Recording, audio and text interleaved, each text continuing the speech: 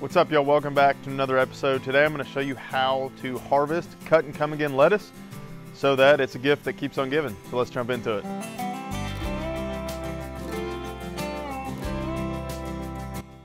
All right, y'all, I'm here at a bed of lettuce. We are getting ready to harvest some of these lettuce heads for spring mix for some clients. I've got a clean tote. This is washed out and sanitized. I've got a clean knife. And basically when you're doing cut and come again lettuce, essentially if you harvest it correctly, it will grow back several times. So you can get multiple cuts off of one single lettuce plant, but the key is harvesting it correctly. If you harvest this lettuce too low and you completely cut the plant down, then what's gonna happen is it won't grow back. So essentially what you're gonna wanna do, generally with most types of lettuce, is that those lettuce leaves are growing in the very center. So the new leaves are coming up in the very center of the plant. If you cut those new leaves off, you're basically terminating the plant. So instead of coming down here and taking my knife and cutting at the very bottom of a lettuce plant, I'm gonna come midway up.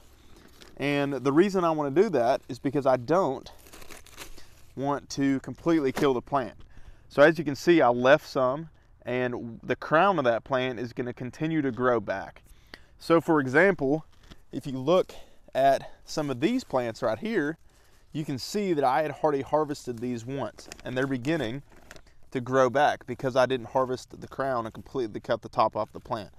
So essentially with cut and come again lettuce, it's the same thing. I'm going to take my hand just like this. I'm going to grab it to the side, that way I can see good, and then I'm going to harvest right there.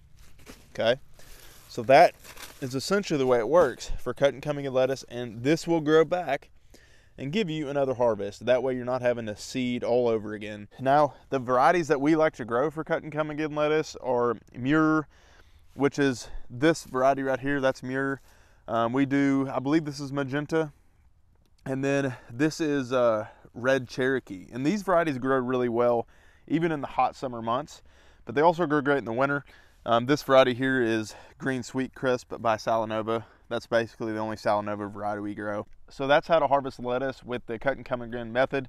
If you're interested in learning how to start your own seeds for your garden, homestead, or small scale farm, I do have a mini course available. I'll put the link down in the description if you're interested in checking that out.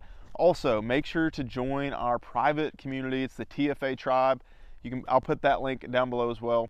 Thanks y'all for watching. We'll see y'all on the next one.